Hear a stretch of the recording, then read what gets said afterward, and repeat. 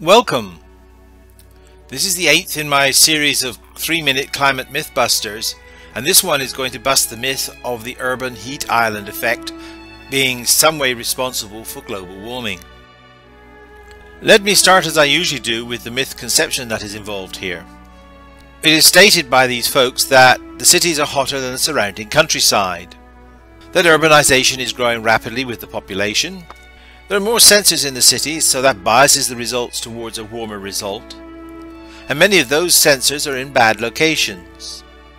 Thus the urban heat island effect is in large part to blame for the apparent increase in global temperatures. Now let me show you why that is wrong on most counts.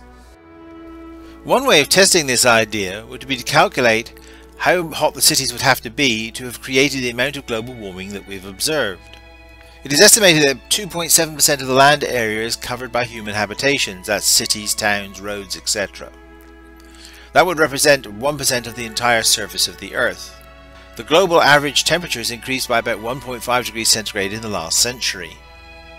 Therefore, that would require the cities to be 150 degrees centigrade warmer than the surrounding countryside, in other words, 1.5 degrees divided by 1%.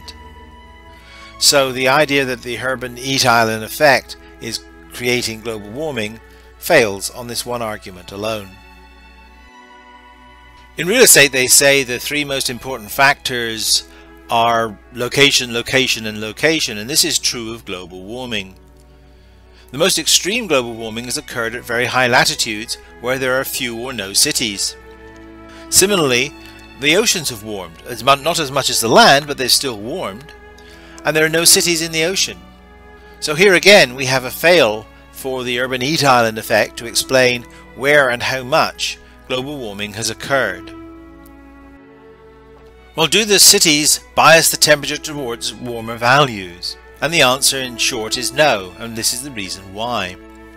46% of cities are actually cooler than the surrounding countryside. These are in arid and semi-arid areas where there tends to be more vegetation and water in the city than the surrounding area, so they're cooler. There's also a study done by Mean et al. He showed that whether it was an urban or rural result, or whether you had a well-sited station or a poorly sited station, that the analysis method basically produced the same result. And you can see here there's hardly any difference between the four curves. And in fact it turned out that the rural areas were 0.01 degrees centigrade warmer than the urban areas on average. So we have another classic fail for the urban heat island effect from the point of view that we've just shown that it has absolutely zero effect on the temperature measurements. Well, do the urban areas, because they've got more sensors, bias the temperature result towards warmer temperatures? Well, let's consider two equal areas, one urban, one rural. Let's say we have 100 stations per square mile in the urban area and all of them are registering 100 degrees Fahrenheit. That would mean that the average temperature is 100 degrees Fahrenheit. In the rural areas we say only have one station per square mile and that station is registering 50 degrees Fahrenheit. So the average for that area is 50 degrees Fahrenheit.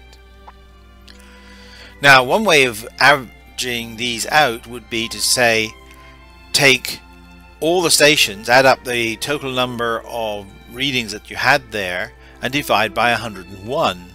So that would be give us a result of 99.5 degrees Fahrenheit under these circumstances. And that would indeed be biasing the results towards the urban areas. However, that's not the way it's done. What they do is they take the average for the urban area from these 100 stations and say that's the reading for that square mile, and take the average reading for all the stations in the rural area and say that's the average for that square mile. And then when you take the average of these, take it for many square miles, you get an average of 75 degrees centigrade, and that is the right way of doing it. So we have yet another fail in the argument string that is used by the urban heat island effect promoters. Well, let's draw some conclusions. We've shown that the urban heat island effect has little or no effect on global temperature measurements, so can be ignored. In fact, The analysis that are done already takes it into account, and they do very well at that, such as you can't tell the difference between urban and rural areas, and you can't tell the difference between well-sited monitors and poorly sited monitors.